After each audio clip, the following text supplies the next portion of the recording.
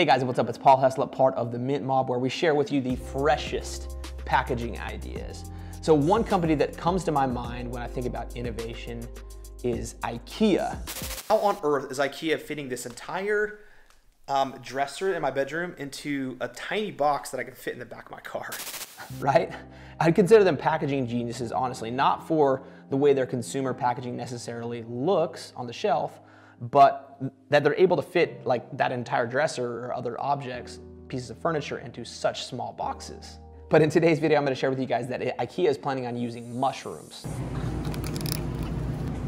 Yes, like mushrooms, to package up their boxes and their products. So why mushrooms, and why is this significant? Well, for the fact that mushroom packaging, also known as mycelium packaging, fungi packaging, can actually be placed and thrown in your garden and decompose within a matter of weeks. Ikea is being part of the solution here, not part of the problem. So I recently came across this article on ecosnippets.com that shares a lot more information about this. Many companies are using polystyrene to package up and protect their goods, especially when they're being shipped.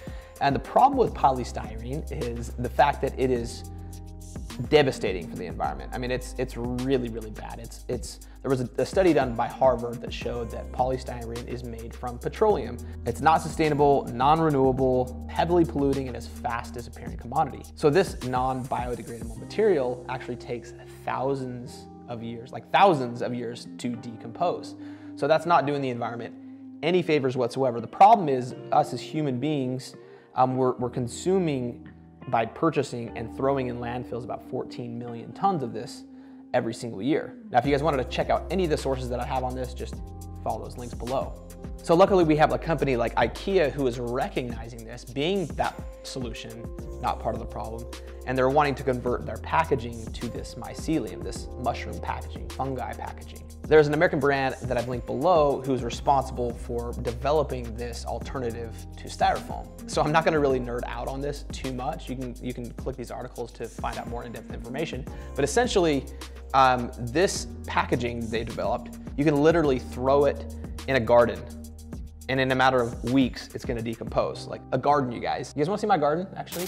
All right, so I got some beets right here, and then I've got a couple tomato plants.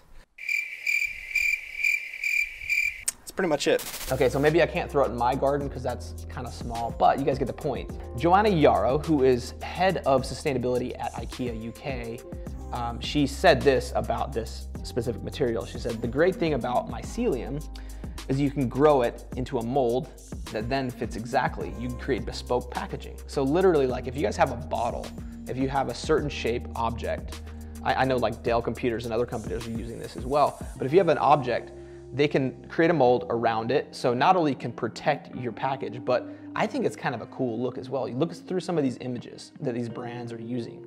Like I think it speaks to sustainability from a visual perspective, if that's what you're trying to communicate to your customer, but also it protects it in an awesome way. So the question I have for y'all is, are you being part of the solution or part of the problem? You can actually check out an article or a guide that we published that helps you figure out how to take your packaging in a more sustainable direction. Check it out, it's a totally free guide. All right, another quick question for you guys.